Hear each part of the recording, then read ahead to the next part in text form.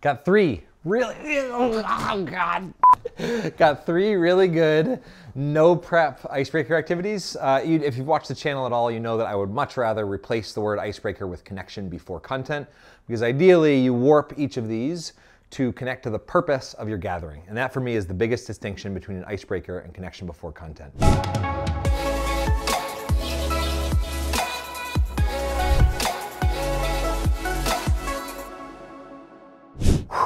Let's get into it. First one, archival connections. This is really fun.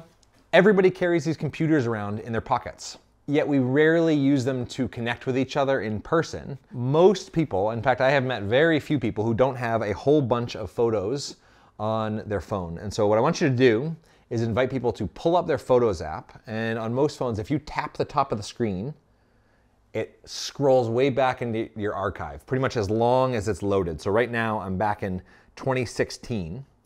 And the invite is for people to just scroll as far back as they can in their archive and choose a photo that they would like to share with somebody else. That prompt is really important. So I did this. I have not actually prepared this, and you're gonna get a little treat here. This is the one that showed up. Obviously, this was not me in 2016. But I did take a picture of me, I don't know, 8 or 9 years old, I'm not even sure. There you go. I would share the story, actually I was probably 12 because I got certified to scuba dive when I was 12 years old and grew up scuba diving for lobster, ripping them out under from rocks in Massachusetts. If I shared this picture with somebody at a meeting or event, it would be nearly impossible for them to forget that moment. Imagery like this is gonna be so visual, they're gonna remember that exact moment. They might not remember the fact that I was wearing a sick headband, but you got the idea. So archival connections, you're literally just inviting people to go back in their archive, choose a photo or an image, a video that they would like to share with somebody else, meet and have an exchange over that. The magic of this is it often opens up, the point is not to talk about that photo for a long time. I open up many threads, right? You probably gauge that I really like scuba diving. You realize there's a boat, there's water around. I took a picture of a picture. There's all this additional context that you get from a single photo, right? A photo says 1,000 words. And so the point is not to talk about that picture, but it's just a really unique, unexpected, often delightful pathway into some other cool conversation with somebody. By the way, this thing that I'm holding in my hands, I'm going to share a lovely little secret on how to get a group's attention back, especially if you've got a large group.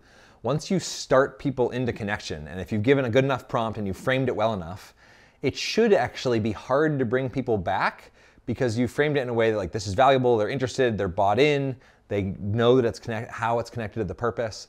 And so for the archival connections, as an example, I might even add to the prompt and say, choose an image that represents a part of who you are, or choose an image that represents something that is important to you. And then if I'm using that as the icebreaker or the connection before content, in that event, the next thing I'm going to say after that exercise is our intention with starting with that exercise about what is important to you is the next 2 days are purely designed to get you into conversations that are important to you, right? You actually frame it into your purpose, your intention. Second exercise, all you need is a blank note card of, well, this isn't blank, this is just the only little piece of paper that I had. Blank 3x5 note card, and really simply, you're inviting people to flip on their curiosity switch. And I use that metaphor very intentionally, because some people talk about curiosity like a muscle. It's something you have to strengthen to get better. I was like, actually, I think you can just invite a group to be curious. In fact, if I held this up and said, ask questions about this, you could come up with 10, maybe probably even 20 questions about this. Why is it green? How did it end up there? Why are you holding it upside down? Right? There's all curiosity. You can just turn it on and turn it off. The invite to make this a really personalized icebreaker is to invite the group to tap into what are they naturally, genuinely curious to know about everybody else that's in the room. Take that, turn it into a sentence that ends in a question mark, write it on a card, and throughout your meeting or event, have people ask those questions. There are lots of ways that can happen. So taking this question on a bit of a quest to ask repeat, One way is that all of those cards get put in a pile, and if you're an intact, established team, one of those cards becomes your question of the day every weekly staff meeting or check-in. Another way, if you're at a conference, summit, symposium, something else for a few days or a full day, the invite could be during every break or in-between moment, break out that note card and ask at least 5 people by the end of the day that same question, just to collect 5 different perspectives, 5 different stories, 5 different accounts on that same question. You can see the first 2 are based on this idea of asking powerful questions. I really like questions.